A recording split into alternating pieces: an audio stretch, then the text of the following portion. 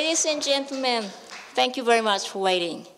We'd like now to start today's Yukichi Fukuzawa Memorial Lecture in Economics. We'd like to ask Professor Hugo Sonnenschein, President Emeritus, and Charles L. Hutchinson, Distinguished Service Professor Emeritus of the University of Chicago, to grant us the honor to listen to his lecture. The title of the lecture is Incentives and Efficiency. Professor Sonnenschein, please. Thank you very much. Shall I speak from here? Yes. Good? Okay, very good. Let me say right away to professors, ladies and gentlemen, colleagues, friends, some of you who are friends and colleagues and former students and I've known for a long time.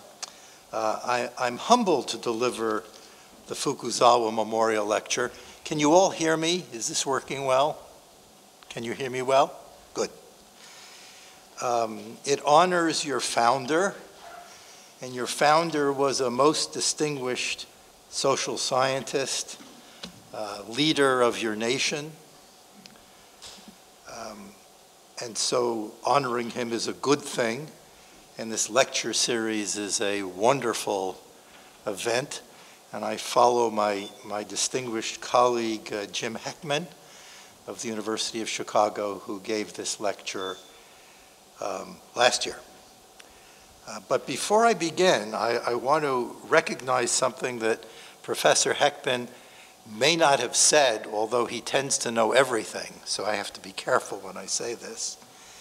And that is about the University of Chicago.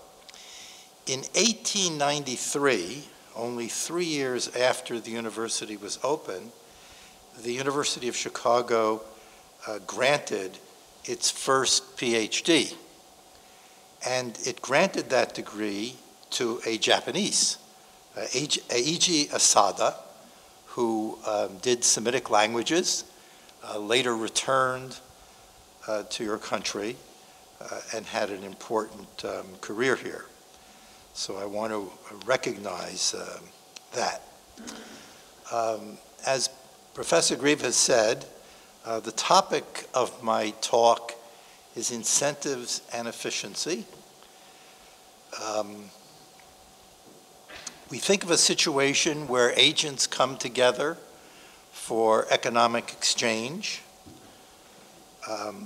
They're looking for individual gain. They have private incentives.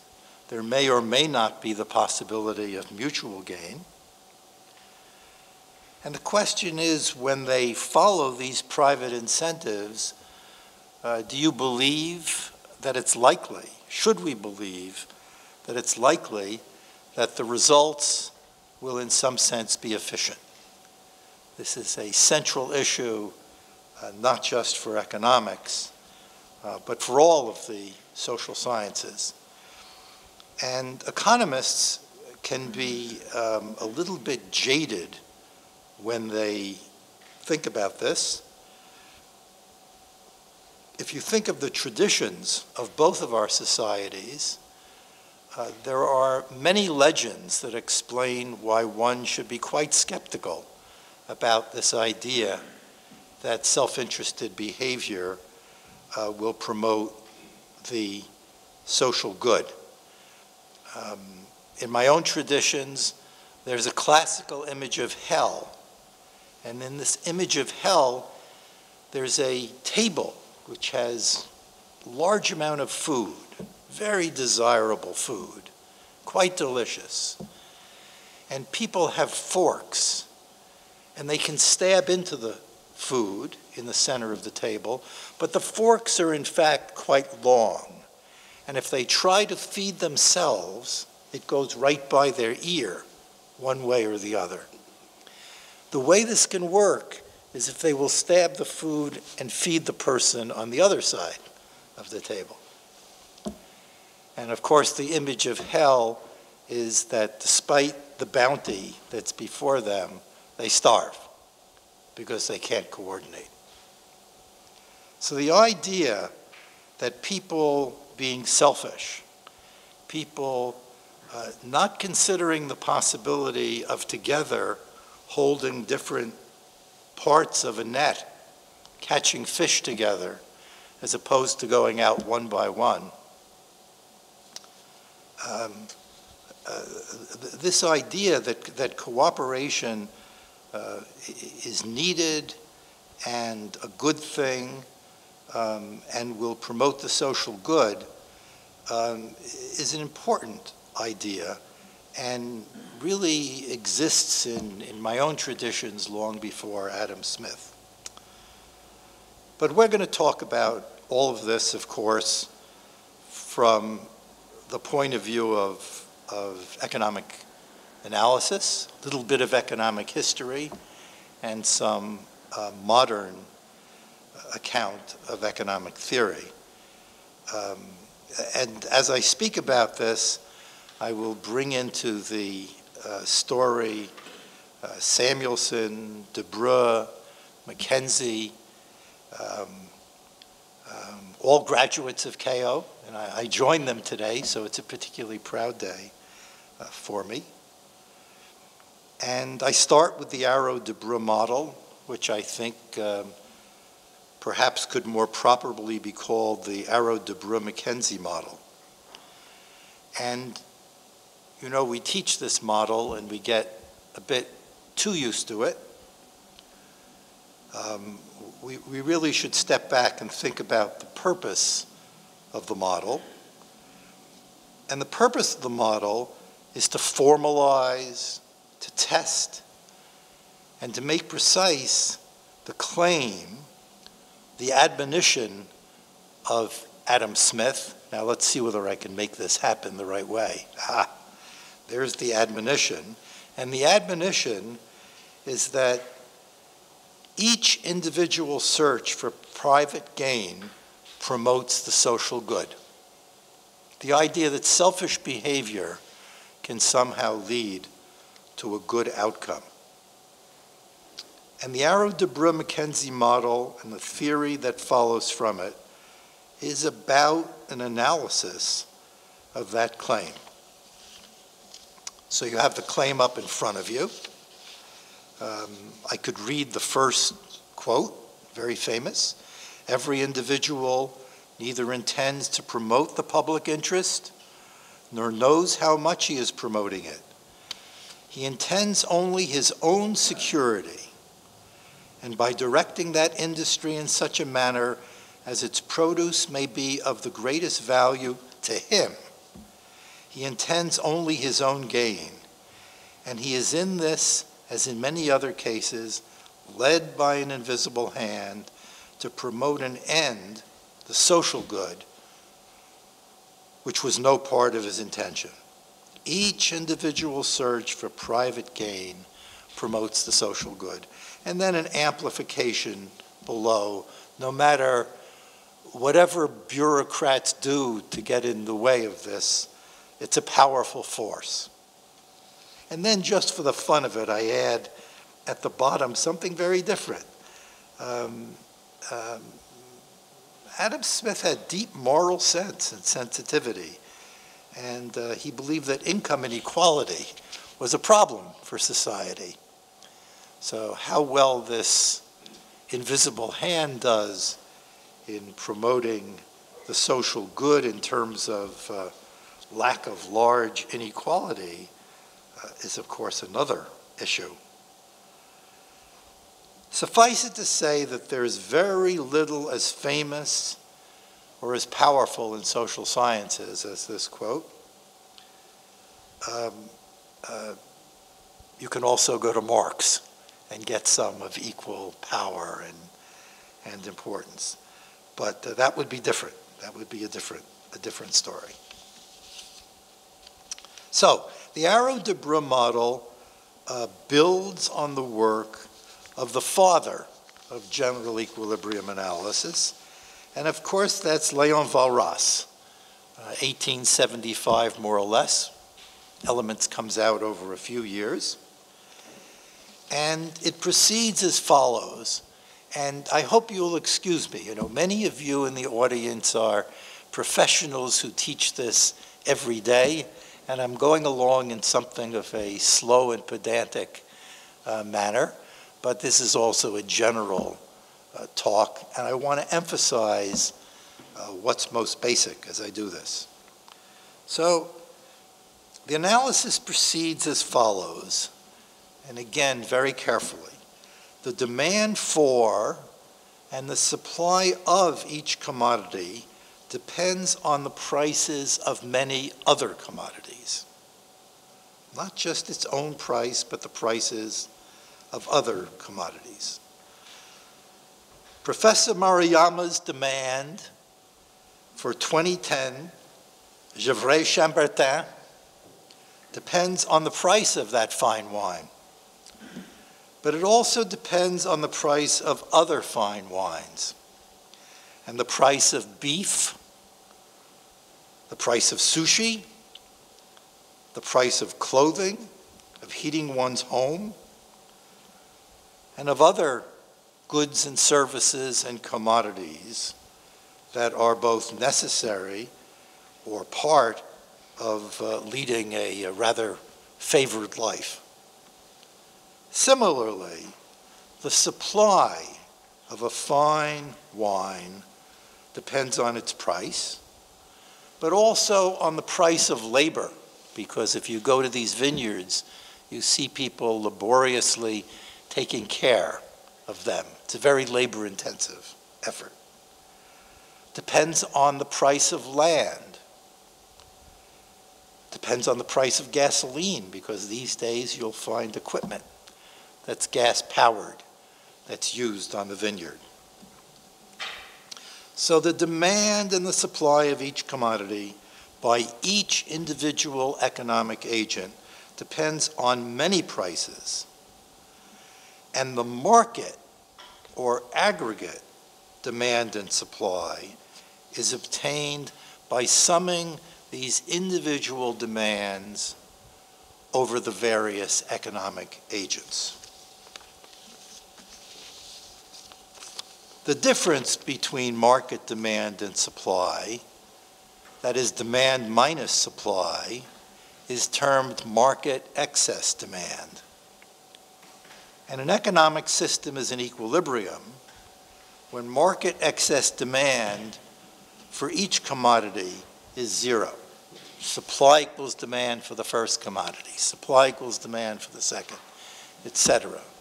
Supply equals demand for all commodities, which leads to the bad joke that an economist is a parrot who knows nothing except supply equals demand, supply equals demand. Thus,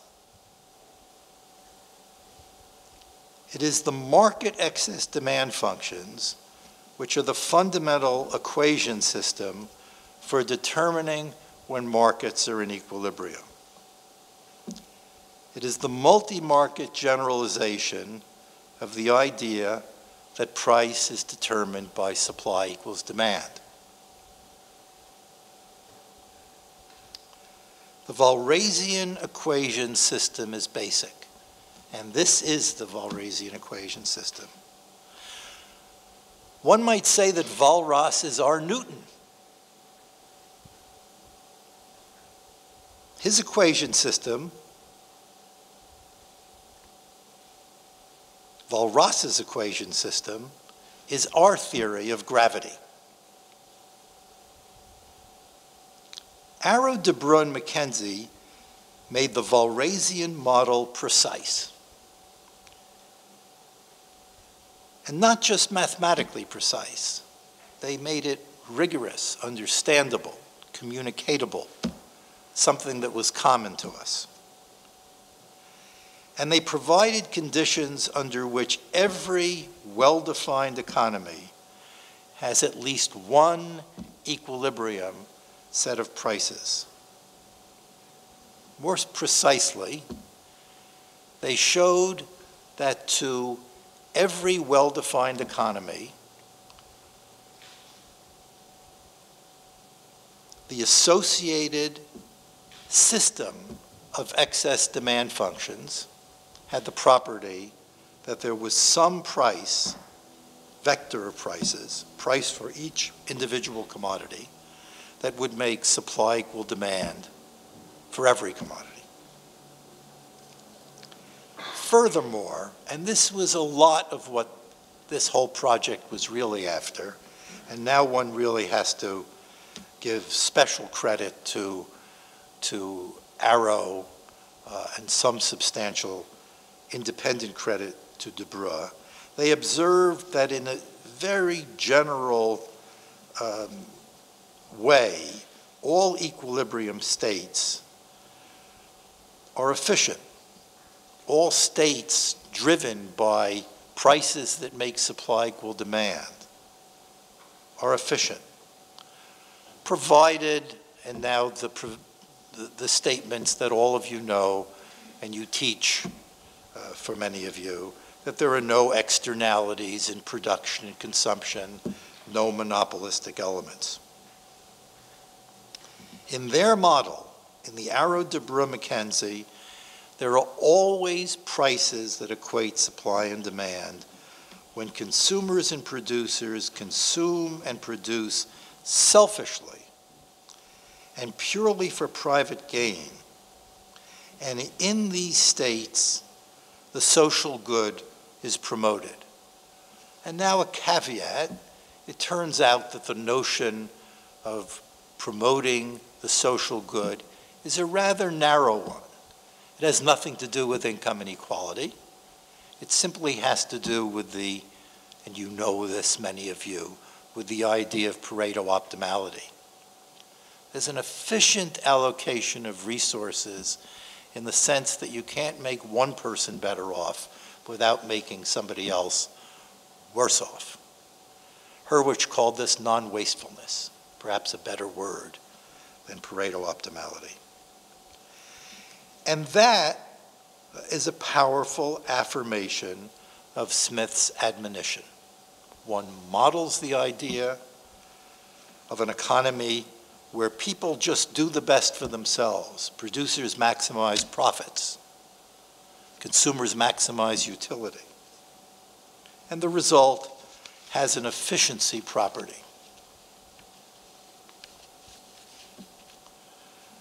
But what more can be said about this fundamental set of equations, this fundamental equation system, the excess demand system? What follows from the hypothesis that the market excess demand system is generated by, and now a very, it's such a Chicago phrase also, rational economic agents, rational choice. What follows from that hypothesis? What follows from the hypothesis that the demands and supplies, and thus the equilibrium, follows from the behavior of agents who pursue solely their own gain. The Sonnenschein Mantel Debreu theorem tells us that these systems have no special structure. Beyond telling us that there are some prices that clear all markets, simultaneously, they tell us no more. Too bad. Science proceeds by demonstrating the fruitfulness of hypotheses. The name of the game is to think about testable and refutable hypotheses, to test them, to try and refute them, and to look at the implications. The hypotheses of Newtonian mechanics leads to important structure. I probably should stand for this part. So here's the structure. The structure is, if I have an object and I drop it from this height, and I don't even know maybe the height that it was dropped from, don't even have that information, but I observe it here, and I know the amount of time that it takes to get to here, then I can tell you exactly the time when it will hit the ground. Maybe a problem to do it the way that I did it, but I think you can get the idea. That's an implication of the model. It's a powerful implication. It gives you structure.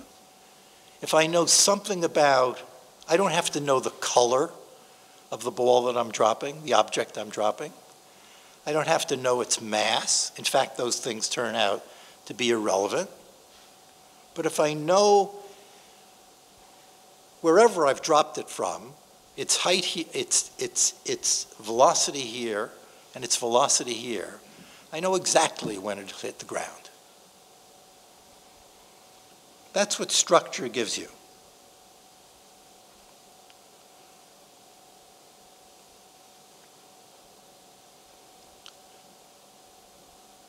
My too bad remark is because the hypothesis of selfish behavior tells us nothing general about the evolution of economic systems.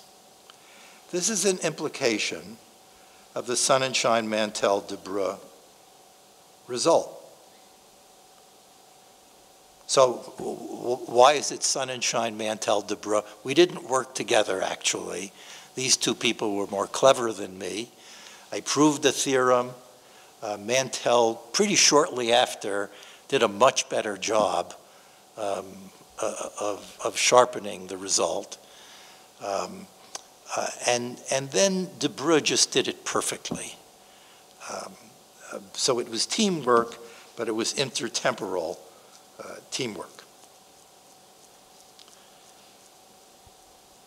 And Samuelson is clear in his foundations that this kind of a result is very bad news. For him, for Samuelson, the rational agent hypothesis is intended to lead to empirical restrictions on behavior, such as the strong axiom of revealed preference. And 2 years ago, you honored my late former colleague, Marcel Richter, with an honorary degree. He was a student of Samuelson, and he was very interested in understanding most deeply the strong axiom of revealed preference. But again, the point is that the rational agent hypothesis does lead to empirical restrictions, but only for one agent.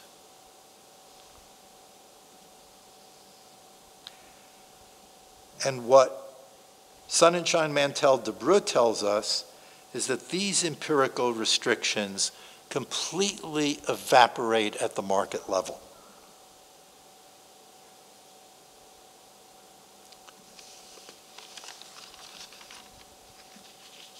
And this lack of structure, and now I push things a little bit, and one could have a debate, tells us that the dynamic that has prices rise for goods when there is an excess of supply relative to demand, and has prices fall for goods when there is too much demand. This dynamic goes back to Walras. It's something we teach in elementary classes. This dynamic will not necessarily lead to equilibrium prices. Excess supply can foster still greater excess supply, as in housing bubbles, as in stock market bubbles. And when there are bubbles or cycles, the economy can be far from supply equals demand equilibrium. And it can be that way for considerable periods of time, which brings the relevance of supply equals demand equilibrium into question. And remember, it's supply equal demand equilibrium for which we have the result of economic efficiency. So if you don't get there, you don't get to the claimed efficient state.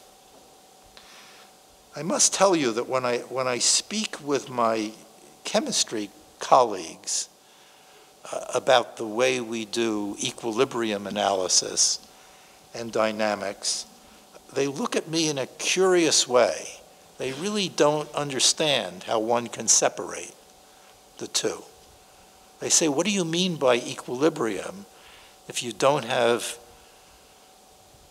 a well-understood theory of adjustment and a theory of adjustment that works? So this is among the more disturbing implications of the SMD result. It can be seen as undermining Smith's admonition. If in fact you have an economic system, and there's no reason to believe it gets to equilibrium, then what does it mean to talk about the efficiency of equilibrium?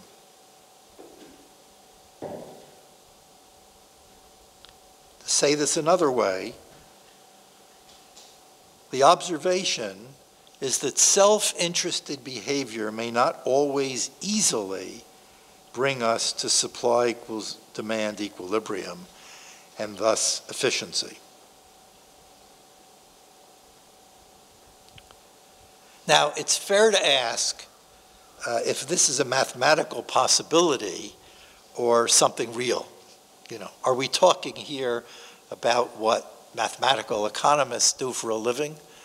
Or are we talking about something that should affect all of us or could affect all of us? And the frank answer is that I'm not sure. I don't know enough. I'm not so sure that anybody knows enough. This year, I attended at Chicago a lecture by Mervyn King, I think now Lord King, the long-term governor of the Bank of England and the governor during the 2008 crisis. And he was trying to unpack 2008. He was trying to understand what's going on today. And he started imagining a model that really concerned the inability of prices to adequately give the appropriate signals to bring you to efficient allocation of resources. This had to do with more fancy topics that I'm talking about. It had to do with the absence of complete futures markets. It had to do with failure of some kinds of rational expectations equilibrium.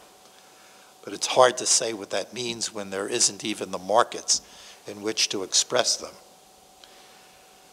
Suffice it to say that the model that he was beginning to imagine, and being an old man like me, he was calling for others to do this, really was very much a story of somehow we don't have the situation where supply equals demand and we're able to rely on the Arrow-Debreu thinking and result. And goodness knows, we do feel that we're seeing a lot at times of inefficiency in our markets. In fact, what would be surprising would be for me to claim that markets just work perfectly well. Leave it alone. It'll be fine. That kind of idea is not particularly strong. The idea that is strong is that if we try and do better than the markets are doing, we may make it worse. That would be rather Chicago.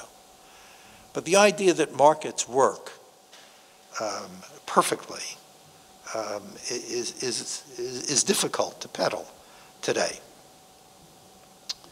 So let me do a review at a high level. I have to check the time, so I don't want to keep you over. We're concerned with incentives and efficiency. One models the idea of a competitive economy.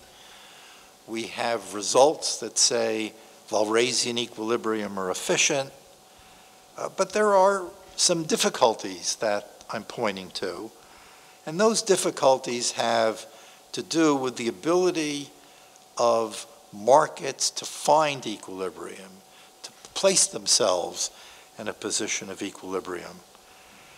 And without there being an equilibrium, the whole intuition of the benefits of perfect competition, the claim, the bold claim of Smith has a little bit difficulty. So now, I'm going to switch gears, and it seems to me that given the time schedule, I may have to move a little faster with this one. It's also incentives and efficiency, but not in markets. We're going to turn to bilateral exchange. So we talked about incentives and efficiency. We talk about it in markets. We see Adam Smith's claim. We know the history. We see some difficulty in getting to an efficient allocation of resources through markets. I don't want to say it's paralyzing. I don't want to say that the alternatives are better, but there's a difficulty. I switch gears now. I'm going to talk about incentives and efficiency, but not in markets. I'm going to turn to bilateral exchange. And this is the heart of the Nash program. For many years, I taught at Princeton University.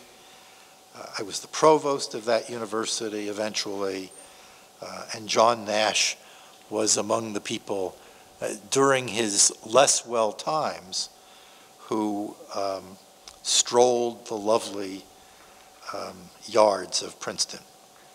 And the idea now is the following. It's very different than the idea of markets. Two parties come together to trade. They're both impatient. There might, for example, be a seller of a rug on the one hand, wants to get rid of the rug, may not value it as much as a buyer might value it, and a buyer of the rug. The buyer may value the rug more than the seller. And let's assume that the buyer values it more than the seller, and they both know this. And if there is benefit, that's an exchange that should take place quickly. Will it take place quickly? One can also consider the seller of labor, a labor union, and the buyer of labor, management. And let's say there's a deal that should be done. And they're both impatient. If this deal doesn't get done immediately, there's a strike, management isn't producing goods and making money, the laborers aren't getting paid. If there is benefit, they should trade immediately, provided they're impatient. And the best result about this is due to Ariel Rubinstein. And the result is, and this is a game theory result, and the result is that if the values are known, and if it's known that the buyer values the rug more than the seller, then trade will happen immediately. This is actually a deep result. It's kind of like the Arrow-Debreu result. Rubinstein formalizes the process of bargaining, and he proves a theorem that trade must take place immediately at a determinate price. And of course, the price reflects the relative impatience of the two agents. However, there's a problem. And the problem arises when there's uncertainty about the valuations that the agents have. Now, I'm not getting, well, maybe I can use the pointer. Let's try it. Okay, I can do it. So let's start with the case where we look at the seller.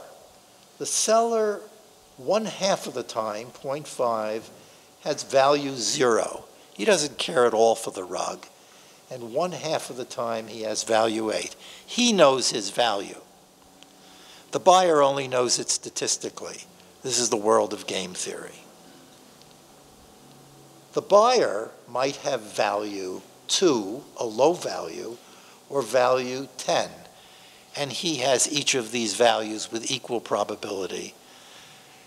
And these distributions are IID, to put in a technical term. So independently, nature picks a seller who might be of this type or this type, and a buyer who might be of this type and this type, or this type. If you're a seller, you know your type. You know whether you really don't care to have this rug, or it's kind of valuable to you. But you don't know whether you're facing a buyer who is eager to buy, that is, values it at 10 or values it at 2. So there's an incentive problem. And since time is going by and you're probably getting impatient, I don't want to say too much about this, other than you can see that a seller who has value 0 and who gets a price which depends on the value that the buyer thinks he has, will perhaps come out and say, look, you think that I have value 0 for this, but I really kind of like this rug. I don't mind keeping it in my house and living with it. And let's, in fact, push things a bit and see whether we can imagine a situation where the buyer and seller come out and tell the truth. And let's say if they tell the truth, then they split equally the surplus that's available. So for example, by that I mean if a seller who values it at 0 says he values it at 0, and a buyer who values it at 2 says he values it at 2, and if they announce that, those valuations, then they trade it at a price of 1. Okay? And let's assume if a seller who has value 8 says he has value 8, faces a buyer who has value 10 and says he has value 10, there's a surplus here of 2, and perhaps they trade at 9, and they each get a little bit of surplus. Of course, if it's the seller who doesn't much care about it beating the buyer who really wants it, there's quite a lot of surplus. Let's say it trades at 5. So let's assume that's the way it goes, and think of a seller coming out and saying, well, I can tell the truth, or I can say that I have a high valuation. If I say I have a high valuation and the other person, the buyer, tells the truth, then half the time I'm not going to trade it. He values it at 2, I value it at 8. But it is the case that half the time I'm going to get a price of 9.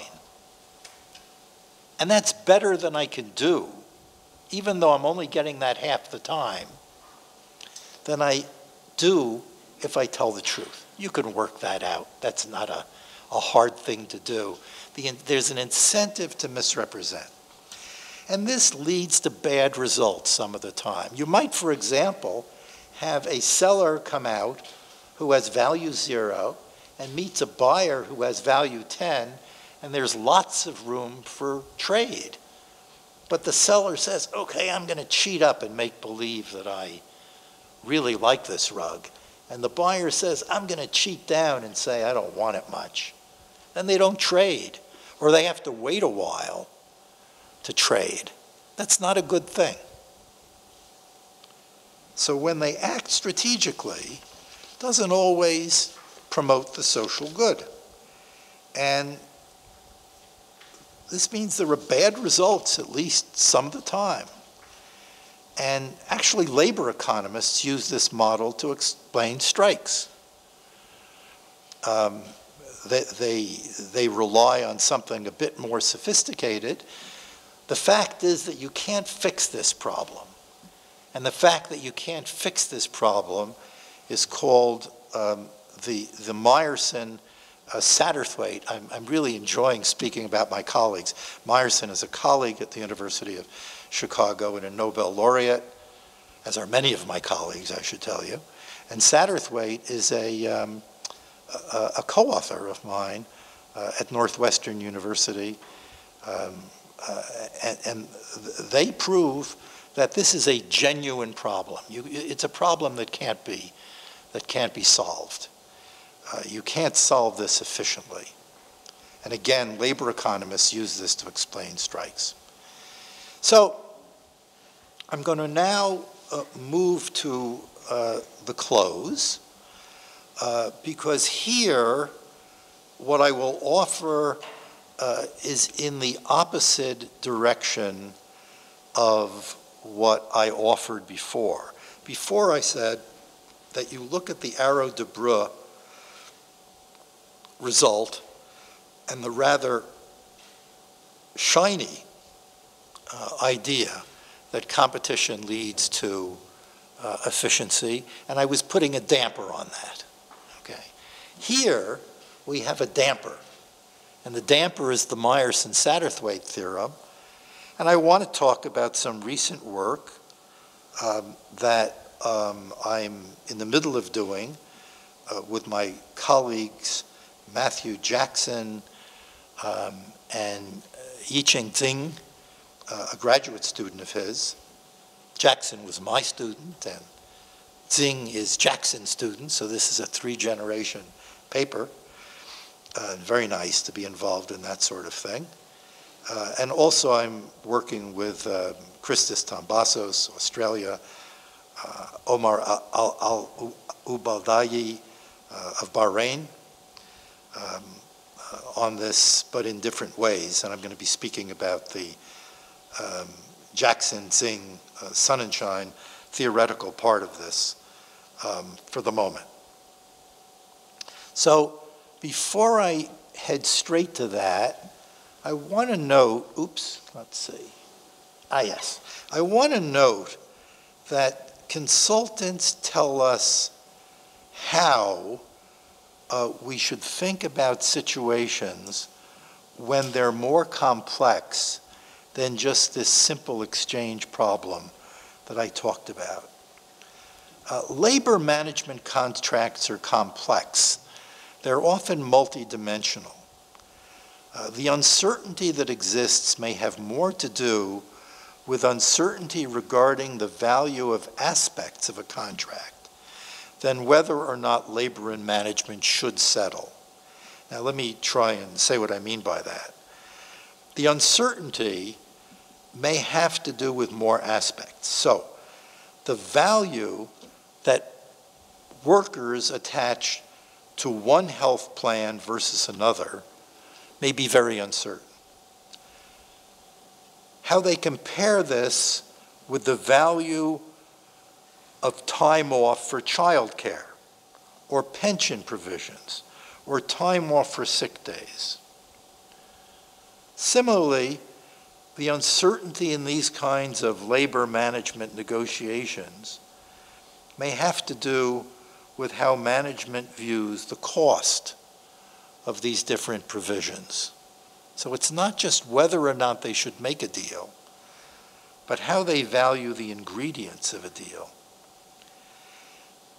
If labor and management bargain separately over these things, then you would be back in the situation that we were here when you bargained over each individual item. However, when people really bargain and call in consultants and are experienced, they realize that in complex negotiations, people want different things. One of these benefits, one of these parts that can be put into a contract may be worth more than others. They suggest that one invent options for mutual gain. Think about a way to satisfy the other in a way that is good for you. Think about what you'd like to walk out of the meeting with. Place multiple items on the table. Broaden your options. That's the counseling you get. Now, that's absolutely not possible to do in this world, which is one-dimensional. But if you were bargaining over a labor contract, you have many dimensions. And that may be where the important uncertainty is. So I'm going to now give a quick idea of how one handles this from a theoretical perspective. A little bit harder now. I want to go back to the idea of rugs. And I want you to think of a world where there are two rugs that the buyer has and two rugs that the seller has. And the valuations may be 8 for the first rug and 0 for the second, or 0 for the first and 8 for the second. So that's the seller's situation. He knows his valuations for the two rugs. What he doesn't know is how the buyer values these rugs. The buyer may think the first rug is worth 2 and the second one 10, or the first one 10 and the second one 2. It's getting a little harder. Okay? So think about a world where you come to bargain over rugs, but it's now complex. You're going into a bazaar. There are 2 rugs. There might be 20 rugs. And if you're the seller, you know the cost of those rugs to you. What you don't know is the valuation that the buyer has for each of these. So if you, and now I will sort of go into the home stretch, if you think of yourself involved in this kind of situation, you could bargain over the rugs one by one. And Meyerson Satterthwaite tells you this doesn't work, that there are fundamental incentives to misrepresent preferences and not make a trade every time you should. But in fact, there are easy ways of solving this problem via a negotiation if you follow the admonition that the consultants tell us. Put multiple items on the table. Look for mutual gain. What do you say to each other? Well, if I was a 0.8 seller, I really like that second rug relatively. The first one I'm willing to dump. I don't know whether I face a 2.10 or a 10.2. So I might say the following. Look, I'll sell you the first rug at 5. That's all we're going to do. That does very well against the 10.2. Or I'll give you a choice of taking both for 12. Now think about that. If I give you a choice of taking both for 12, I don't know whether you're the 2.10 or the 10.12 or 10.2. But you will solve that problem by knowing who you are, of deciding which to take. And we will get the efficient exchange done. If this is a little hard for you, write out that little thing and then write down a note which says that the 0.8 should say, look, I'll give you the first one for 5, but if you want both, I'll give it to you for 12. That's actually the way people negotiate. What does the 8.0 do?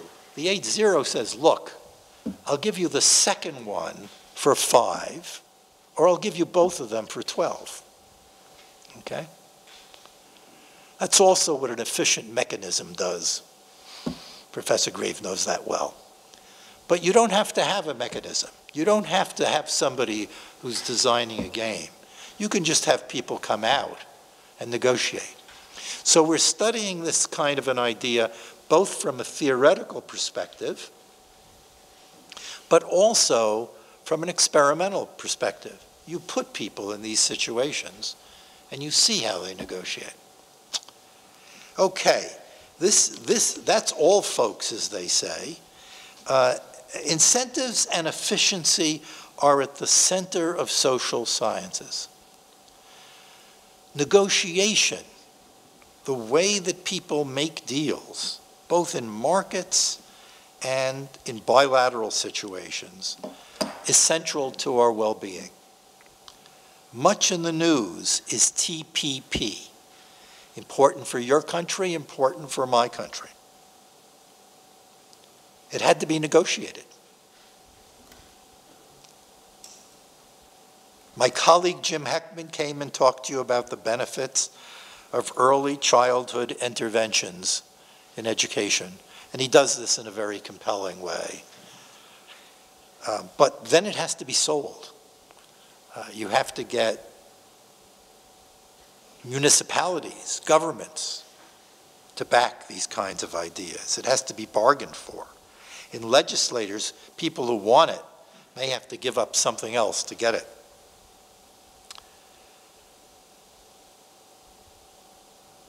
But slowly, as we consider these deep questions, I think we make progress. There's a real evolution from Smith to Walras to Debreu. In addition, there's the problem of getting to equilibrium. I wanted to mention Takashi Negishi, a great economist who really did some of the most important work on getting to equilibrium. From Nash to Rubinstein to Meyerson to Satterthwaite, to the kinds of things that we're attempting to do, we understand these things better and better. It's a collective effort to which our great universities contribute. We learn. Even the great Samuelson learns. When I was 28 years old or 27 years old, I did the Sonnenschein part of Sonnenschein, Mantel, Debreu. And I sent it off to Samuelson. And Samuelson wrote back in kind of a scratchy page. He said, "This cannot be true." Samuelson didn't like the idea that the hypothesis of utility maximizing behavior and profit maximizing behavior had no import, gave no results at the aggregate market level. And so he started writing out a proof that this couldn't be true. And then he says, well, maybe it is true. So theory advances, theory and empirics must come together. And we work to do that. And I think of, to go back to Fukuzawa. Fukuzawa moved social science forward in your country and was absolutely heroic in doing it. We have further to go, and I think we have the privilege of participating in all of this.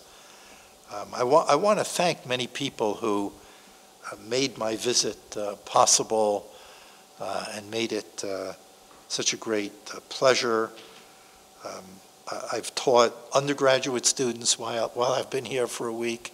I've taught graduate students, and I have the pleasure of giving this public lecture. So a particular thank you to Professor Grieve, and thank you to my friends, many of you who worked, Professor Kawamata, and others to make this possible. Thank you.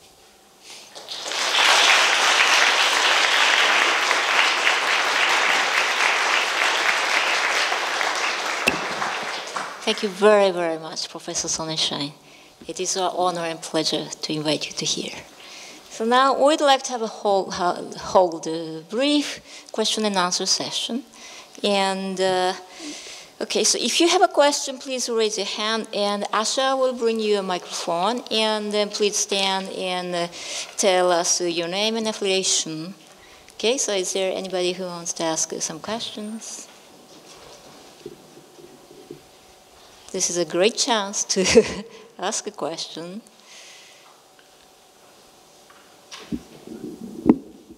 You shouldn't feel compelled, I should tell you. Again, I've been teaching for the past week, and there I walk around and I go like this. You, in fact, asked me questions when I spoke to undergraduates, so you have a chance to do it again.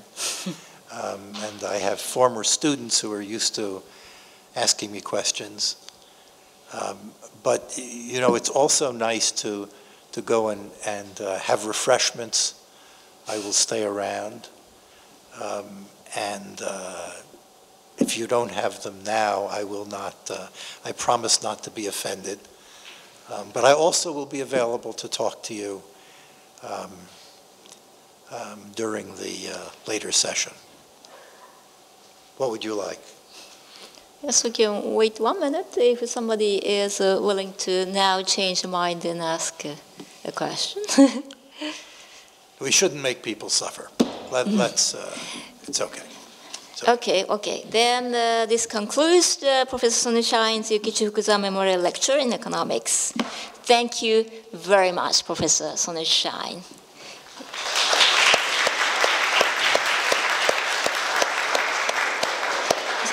So Mrs. Sonnenschein and Professor Sonnenschein will now leave the hall, so please give them applause.